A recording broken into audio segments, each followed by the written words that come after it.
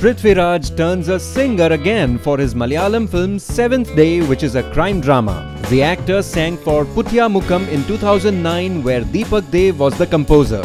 In Urumi too, the actor sang for a song composed by Deepak Dev, and Seventh Day's song is their hat-trick. Prithviraj is not only an actor and a singer, he has produced films too, the most notable one being Urumi. Recently, actor Jai Surya turned singer with the song Ashi Chavan in the film Punyalam Agarbattis. With actors singing for their films, lip-singing to songs becomes easier and believable. It also enables them to connect with their audiences at a different level. So, will other Malayalam actors and actresses take this route and, well, maybe sing for films starring other actors as well? Not a bad idea, we say.